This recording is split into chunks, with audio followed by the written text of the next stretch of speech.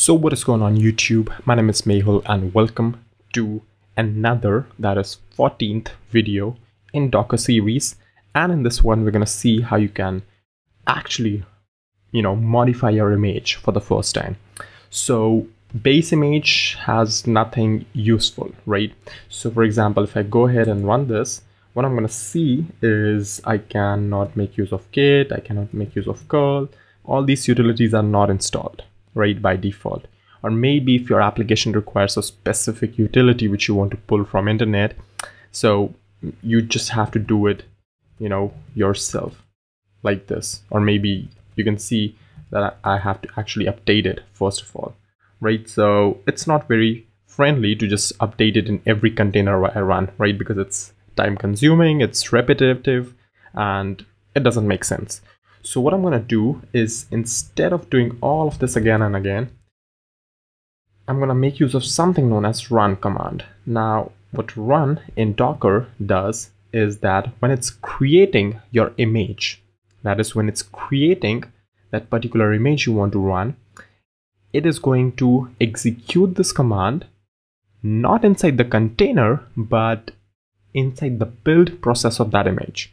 So what happens essentially is that when your image is being created, your image, multiple containers are created from your image. So I'm going to name this image X. So image X creates container 1 and container 2, right?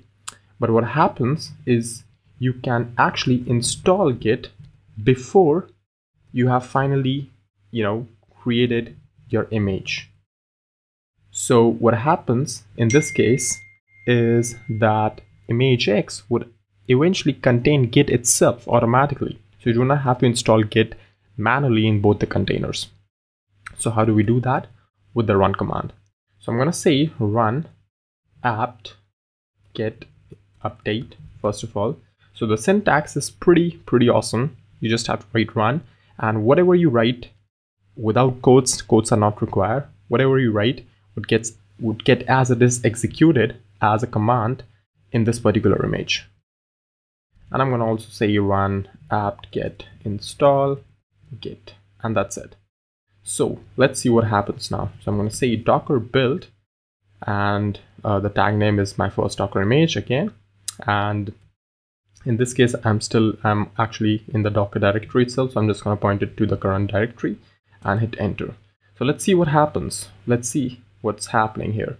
So what do we have in here is now we have, instead of one, we have 3 steps, and you can see each line is a step in this case, although that's not really true, but yeah, you can just consider that for now.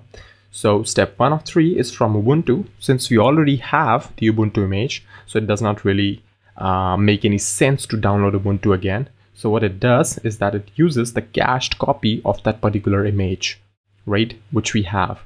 Step 2 of 3 is, it says run apt get update, right? So now it executes this command on this particular image. So you can see we get a regular dialog, regular prompt of how an apt get update would look like. And you can see that we get all right, so we have some particular errors. We're going to get to that. But anyway, what I'm going to show you why that happened is, so we ran apt get update here, and it updated the repository packages. Then we tried to run apt get install git, right? So it started installing it again, but it failed at this point because you can see it was waiting for stdio, right? So we do not really want that. So what we want is, when it's installing it, it should just go ahead and yes any prompt automatically. And an interesting thing would happen now, and I'll show you what that is. So we run it again. Now if you can see carefully, what happened here was step 1 and step 2. You see it says me using cache. Now you can see in the last iteration we got a lot of update links and everything, and it took a couple of seconds to update. But next time I ran this thing, it used the cache of this particular command. And what is the cache? It's this ID. Now, how Docker works internally is that it builds an image on top of layers, right?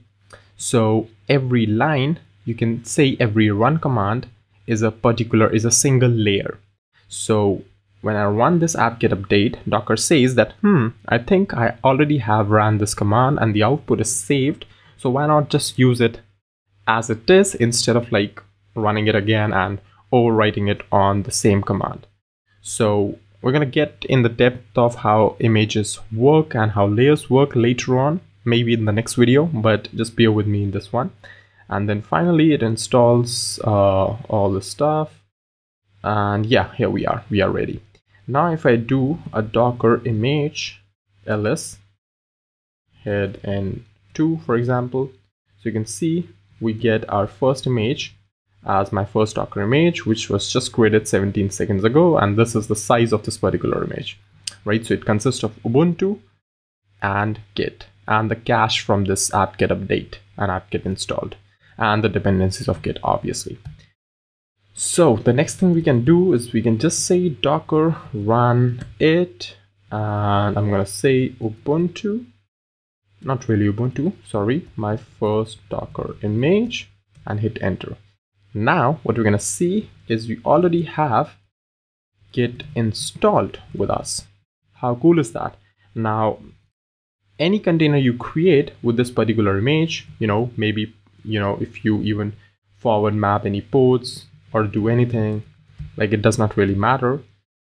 What you're going to see is you always have Git installed with this because of how this particular image is constructed.